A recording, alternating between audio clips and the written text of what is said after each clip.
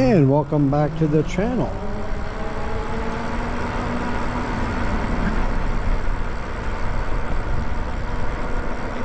On this video, we're riding around on the Lyric Graffiti on a very cool fall day. It's temperatures in the 40s. I'm not exactly sure where it's at, but maybe 45. And there's a pretty good wind going. But on this video, I wanted to talk about something that happened to me just a while ago when I was riding home from work on my bike. I was thinking about something, going down a slight hill, which I was doing, and I had the bike in this bike here in the on-road mode, which is the slower mode, which basically keeps you at illegal, in the state of Oregon, illegal 20 miles per hour. And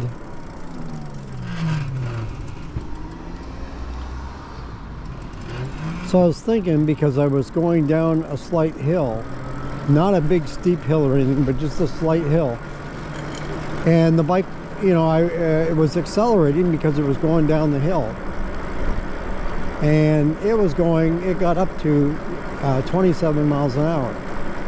And I'm thinking,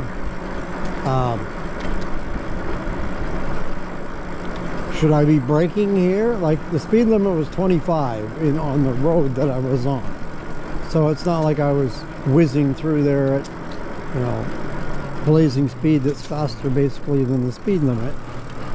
But it just made me think, so in the state of Oregon, the speed limit, legal limit, is 20 miles an hour. It made me think, what about if you are going slightly downhill? Are you supposed to ride your brake? Or can you go a little bit faster if it's downhill? Or do you still got to keep it at 20 miles per hour? Because really, to me, if you have to keep it maximum 20 miles per hour, now in some circumstances you can't even get to that speed, right, depending on where you're at and stuff. Well, but it's making me think, if you do have to maintain 20 miles per hour, even if you're going down a hill, maybe you need to have, what if we just put on all the bikes a cruise control? And that way you're always going to have your speed regulated by the cruise control. If it's doing its job, it'll keep you at 20 miles per hour. Well, maybe we need to make that mandatory, to have that, to control your bike on all bikes, instead of having to ride your brake or constantly be looking down at your display and seeing what your speedometer is reading. But another thing too is, not all speedometers are accurate. In fact, I think almost all electric bike speedometers are off. Sometimes they're not off by much, sometimes they are. This one here, the Graffiti, is off by about 1 mile per hour, I think. No more than 2, but I think it's 1 point something, maybe. I think it's 1, maybe it's even less than that. Anyway, and then on my Grizzly, Aerial Rider Grizzly, for example, you can change, I think you can on here too, but you can change the wheel size. And I changed the wheel size when I got the bike, because I saw a video where they were saying about, if you change the wheel size to 22-inch, you'll get an accurate reading. And I did a test on that, and I was within 0.3 of the mile per hour, so it was basically right on. And so I did that and just left it there. But then when I changed tires and put the E-Huntsman on, I don't know if that affects it at all or not, because the tires are slightly bigger around. because I sit up an extra inch or so compared to what the stock tires were. But anyway, something to think about. I don't know. Maybe you can leave a comment if you know the criteria for if you're going down a hill. Do you have to, can you go a little bit faster, or I suspect you have to stay at that whatever your maximum speed you can be. But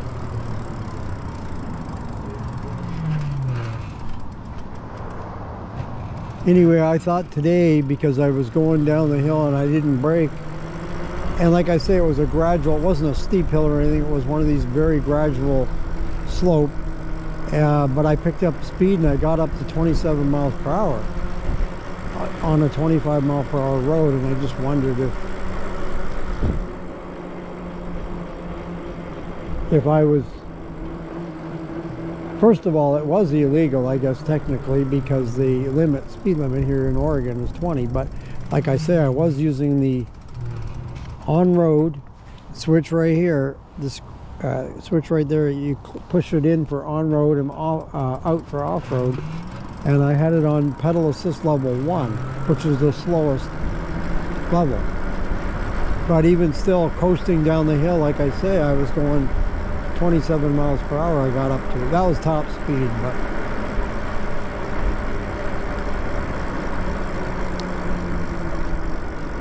I've done videos in the past about speed limits and all that, and I wish, and I've said this before, I wish that all states were equal, and then the bikes could be made for that. And my thinking is, make them all class 3, make them able to go 28 miles per hour, and then it's up to the rider's choice. If they want to ride 28 miles per hour, they should legally be able to. And it depends on where you are. Like on this street I'm on right now, I don't think you're going to need to ride 28 miles per hour, because it's a 20 to 25 mile per hour zone. And you don't need to be going really faster than that, but sometimes you're out on a road that's a 40 mile per hour road and you want to go faster, and you should be able to go fast. I think 28 is a fair price.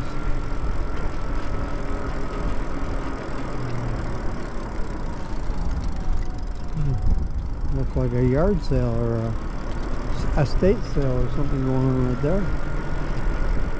If I would have seen an e-bike, I would have stopped and turned around, but I didn't. All I saw was furniture.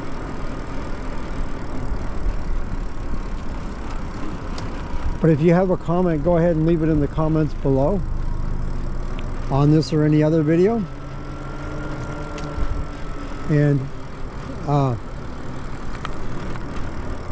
let me know what you think of speed limits, and do you agree with me on making all the states the same legal speed limit of 28 or class 3, and then leave it up to the rider to decide how fast they actually want to go.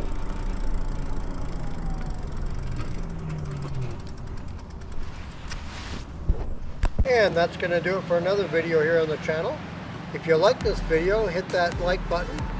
If you'd like to subscribe to the channel, go ahead and hit that subscribe button, and thank you very much for doing that. And if you want to be notified as to when the next video comes up on the channel, just hit that notification bell and you'll be notified. And if you want to leave a comment on this or any other video, go ahead and leave that in the comments below. Once again, thank you for joining me for this video, and until next time.